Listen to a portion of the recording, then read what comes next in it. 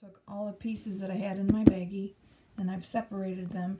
These are all my pieces without dots, and then I have all my pieces with dots over here ready to be put onto my focus fabric. So I will take this on my box because I use it, and I will position these pieces onto the background with glue. And so, and then after that, I will make sure I leave enough space around it and attach them as I go. So here's a prime example of why I use arrows. This is my block, H6. This is my fabric, which is obviously intensely directional. And I don't have any arrows because I didn't know that when I was laying these out. So I will refer back to my book to see exactly where the colors are. And that's my color pattern. And then I will have to pay attention to each one of these. So I got, you know, these two on the right corner, these two on the left corner, these two on the bottom right corner, and then these two on the bottom left corner. And then I have to decide which way I want my lines to go. That doesn't look right. There we go. That looks right. And if I would have done this when I sorted the pieces, it would have been a lot easier.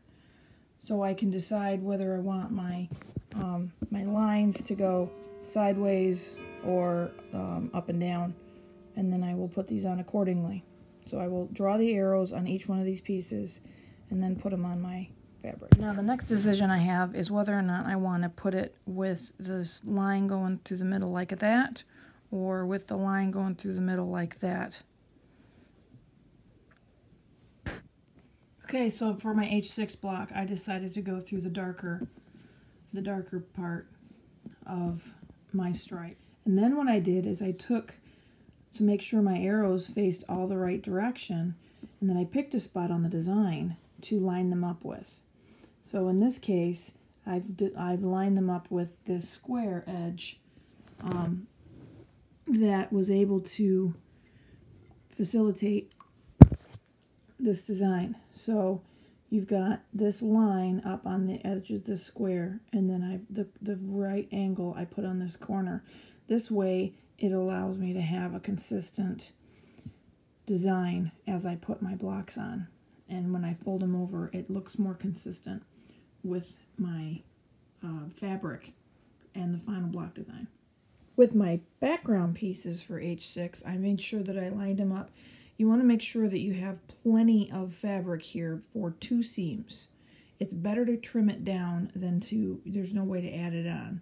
So what I'm going to do now is, now that I have all these pieces out, I'm going to rough cut.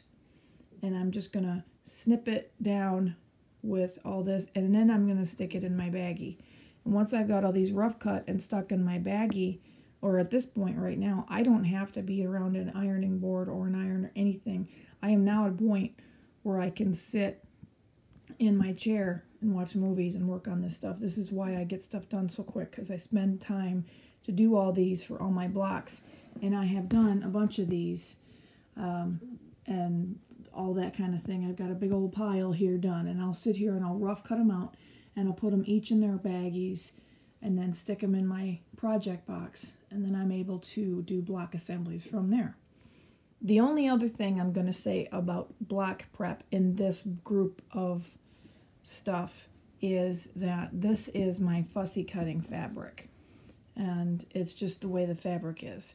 And so what I did is I picked a spot that was consistent for each piece, and so then I lined it up here, and I tried to make it as straight as possible, but I wanted to look at my shadows, and they're not perfect. Like this one should probably go over this way a little bit more, but I'm not going to fix it at this point. But I tried to get them as consistent as possible, and then these pieces are each on a rose, kind of like this, and then the triangles, the point is here and the edge of the triangle is here, and that's what each one of these are.